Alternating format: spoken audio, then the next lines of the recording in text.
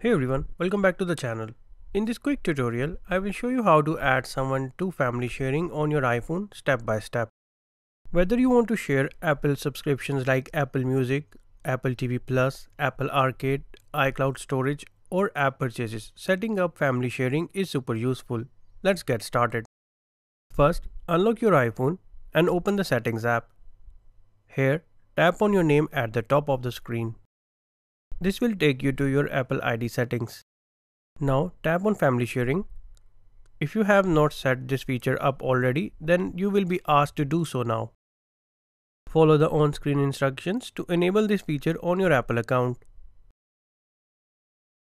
Next, tap on Family Sharing. Here, you can manage your family group and add new members. Tap Add Member and choose how you would like to invite them.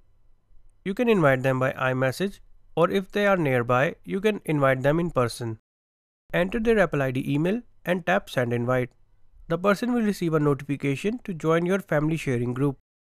Once they accept the invitation, they will be added to your family group and start sharing access to the services you have enabled.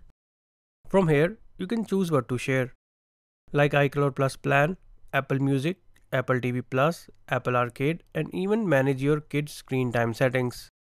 And that's it. You have now enabled and added someone to your Apple family sharing group. If you found this video helpful, give it a thumbs up and don't forget to subscribe for more iPhone tips and tricks. See you in the next one.